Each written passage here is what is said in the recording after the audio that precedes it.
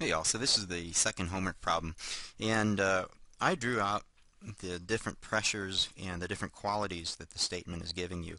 But you're to consider an ideal regenerative Rankine cycle, and steam is entering the turbine at 10 megapascal, and the turbine, it's bleeding off at 2 points. The first bleed, there's this parameter y that represents the fraction of steam coming in at 8 that's being bled through stream 9. And the steam is being bled at a pressure of 1.2 megapascal before it's sent into a closed feedwater heater. And at this point, it flows through, it gives up its latent heat, and all of the steam that passes through the closed feedwater heater is condensed. So the quality at 0.6 is equal to 0. So we're right at the condensation, right at a quality of 0. So just after the last bubble condenses at the end of this feedwater heater. At this point, the pressure at 6 is going to be the same as the pressure at 9, essentially the same. There's very little pressure drop across a closed feedwater heater. It's just a series of pipes. So we're still at 1.2 megapascal at 0.6. From 0.6, it flows into an open feedwater heater, and the open feedwater heater is at a pressure of 0.6 megapascal, and that's the pressure at which steam is being bled off at the intermediate point in the turbine.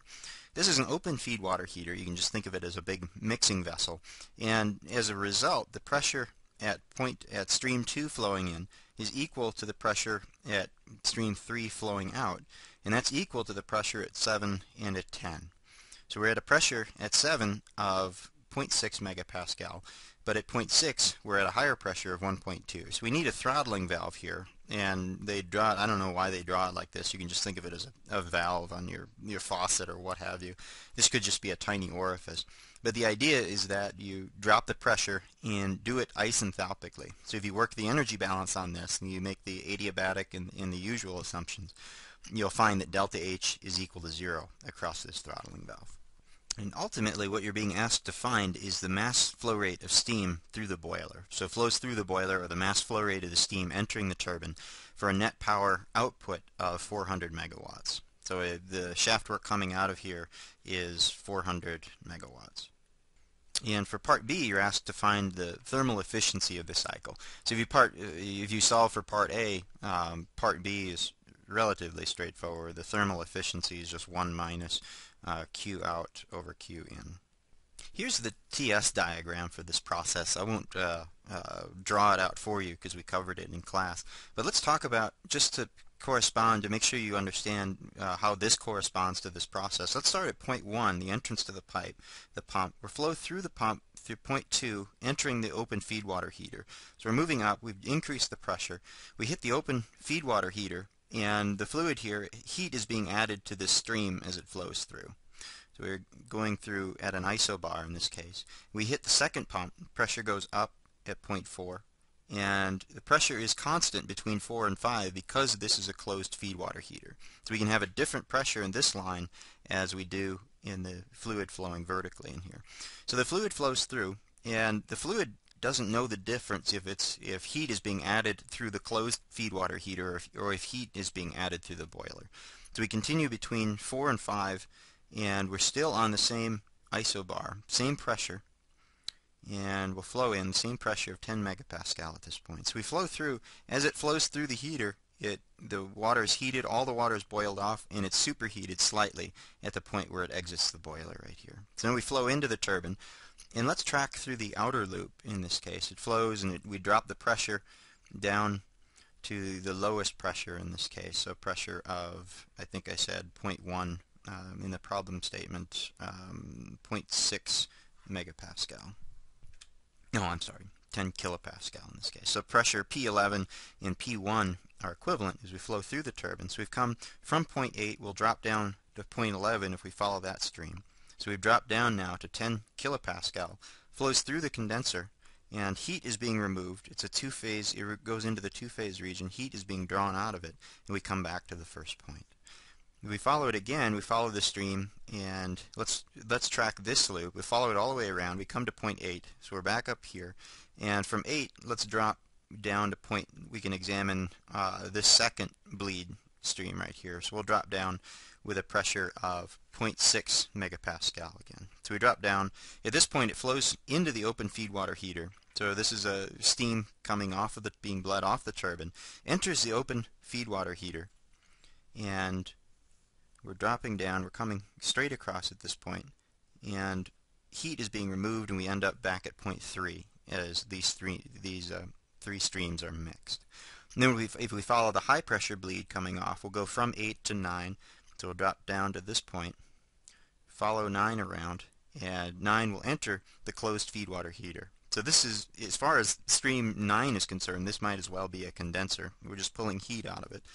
And we'll come to 0.6. So we're established, we know that the quality at the exit of this closed feed water heater is 0. So we'll come through. We need to drop the pressure again from 1.2 down to the lower pressure, the intermediate pressure at the open feed water heater. So this is an isenthalp in a TS diagram. So isenthalps, they typically look like these sort of curves on a TS diagram. So we'll just follow this isenthalp between 6 and 0.7, and that lands us back in the open feed water heater. And from that point, we track from 7 to the left at 3, and then it enters the pipe. So this is how you correspond. The TS diagram relates to the flow diagram.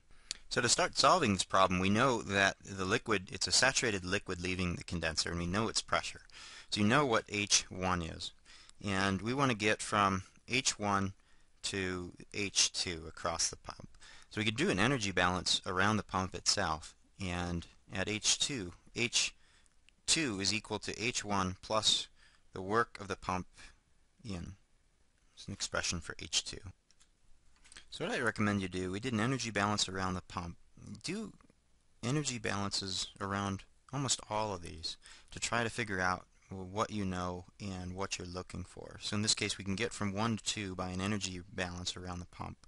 So you'll need to do energy balances and material balances around all of these things.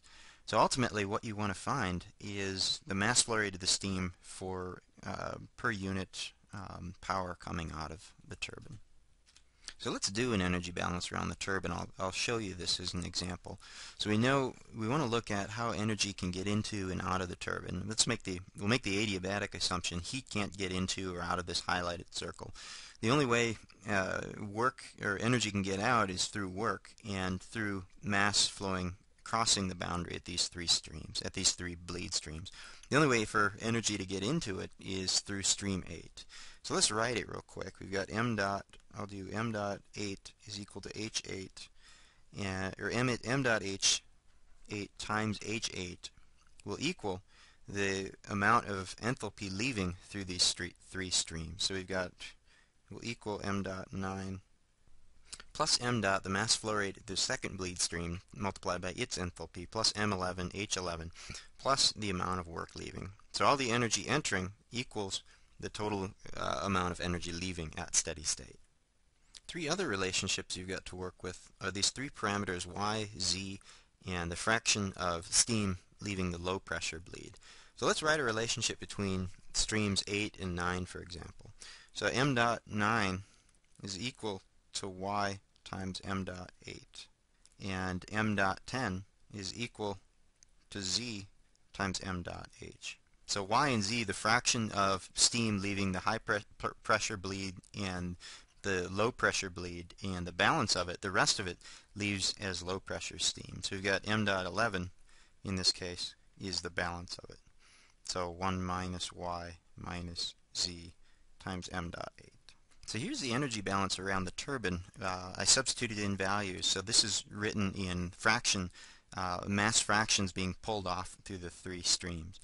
So if you can find h8, 9, and 10, and 11, you're given the work out. If you can find those variables, what we're looking for, if we can solve for it, if you know the fractions y and z, and I'll talk about those in a second, you're now at a point where you could solve what you really want to find for part A is this m dot h.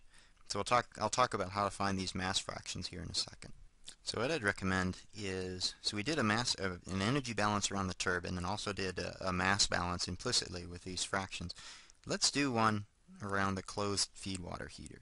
So here we've got, if I use the grid lines, we've got the closed feed water heater, we're drawing a box around here, and this is adiabatic. There's no heat crossing it, there's no work, obviously.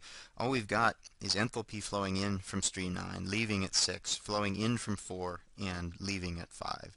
So I'll write that out here. So we've got the amount of enthalpy flowing in through 9, in through 4, and that's got to equal the amount leaving. So we've got m dot 5 H5 plus leaving at 6, m dot 6 H6. When you do a mass balance around this, it's important to recognize that all the mass flowing in through 4 has got to leave through 5. So m dot 4 has got to equal m dot 5. So these two are equal. And you can make the same equality for streams 6 and 9. So I'll rewrite this in terms of that.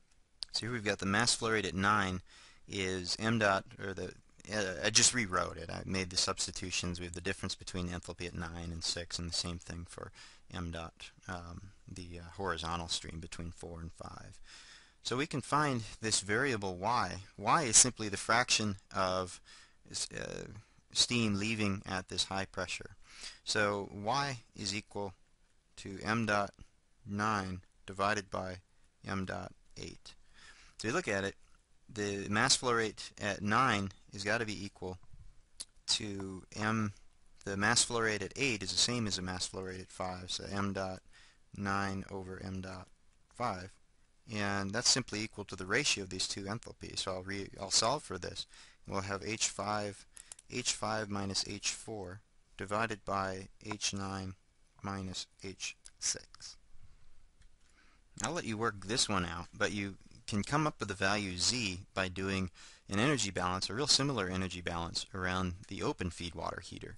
So in this case you've got enthalpy coming in via stream 10, it's coming in via stream 7, and it's coming in via stream 2, and the only way it's leaving is through stream 3 in this case. And what you'll find is that you can relate the mass flow rate at 2 to the mass flow rate at 8 simply by using the remainder, the 1 minus y minus z. You can relate m dot 10 to m dot 8 again using z, and you can use tracking this line around m dot 7, it's the same as m dot 9, and you can relate that to y between the two. And when you work this energy balance, you'll find that the mass flow rate at 8 will actually drop out of the equation. So you'll have enthalpies at stream 7, 2, and 10, and stream 3, they're all related to y and z. So if you know y at this point, you can solve for z. So do your best at this one. They're long problems, but the key to them is to know how to work with different energy and mass balances and recognize these different relationships, how the pressures and the temperatures relate to one another throughout this process. So remember, we've got through a turbine, we're going to say this is an ideal turbine. So the entropy at stream 9, 10, and 11 has got to be equal to the entropy at stream 8. Eventually you'll get to a point where you can find Q in, the heat being added to the boiler, and Q out, leaving the condenser. And at this point, when you get to this point, you can do an overall energy balance on this system, and you'll find that Q in has got to equal the rate at which energy is entering has got to equal the rate at which energy is leaving, work out plus Q out.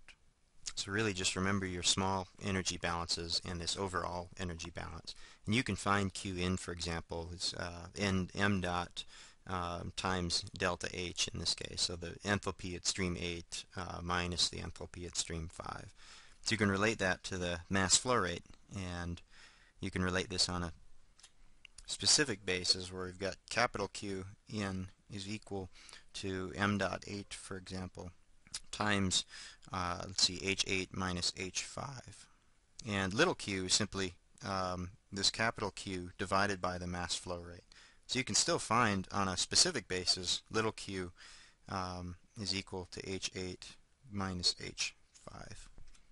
So you've got Q in at this point on a specific basis, and then this is the work coming out, joules per kilogram of steam flowing through. So this is a lowercase w.